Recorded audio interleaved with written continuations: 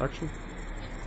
Okay, so this is a harpsichord, decorated harpsichord. Yeah, and we are at Florenceart Studio of Decorative Arts. And it's just been completed. It's going back to Paris now to have the strings put in. As you see, there's the soundboard has been decorated with the Flemish style decoration. And the case and stand have been gilded with 22 karat gold.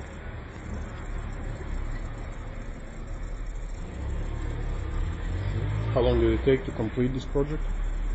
Well, this has been in the studio for several months, and I have been working on it, not continuously, but a lot of hours of work have gone into this.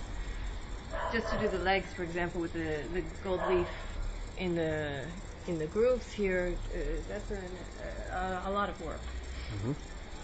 Because gold leaf, when you work with it, it'll just blow away if you breathe on it. And this is where the keyboard will go,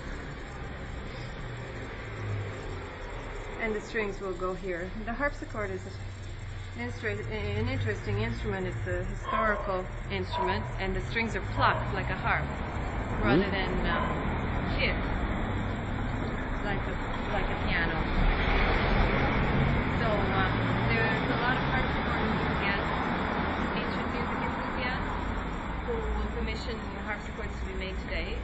This is a commission from the workshop in Paris, the Boufonnet Atelier, and decorated here at the Florenceart studio.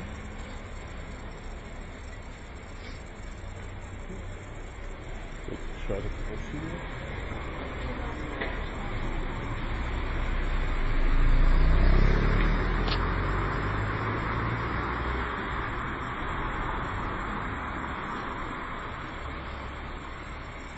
Here we are at the Campuccio in Florence, Italy.